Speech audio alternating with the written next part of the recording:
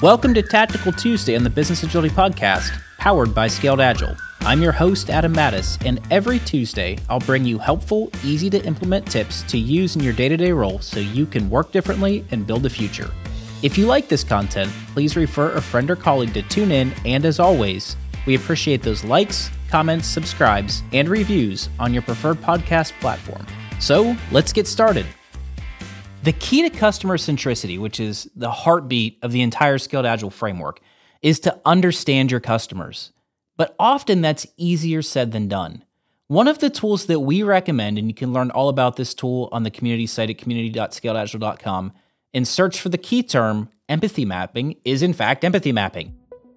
How do you know? How do you know unless you observe? How do you know unless you ask? How do you know unless you can get answers to your questions in an unbiased way?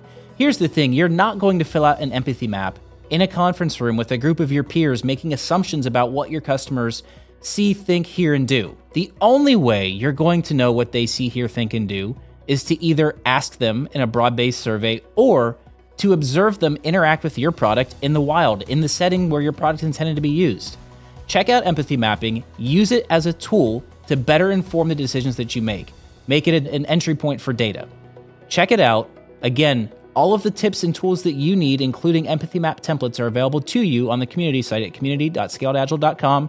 Search for empathy map, have fun, let us know how it goes.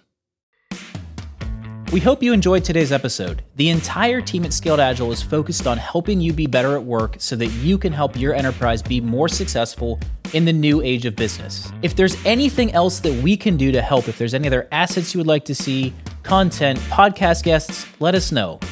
Also, please check out the Safe Community platform where you will find tools, toolkits, resources, videos, and so much more, as well as the Safe Collaborate tool to help you be successful in the world of work.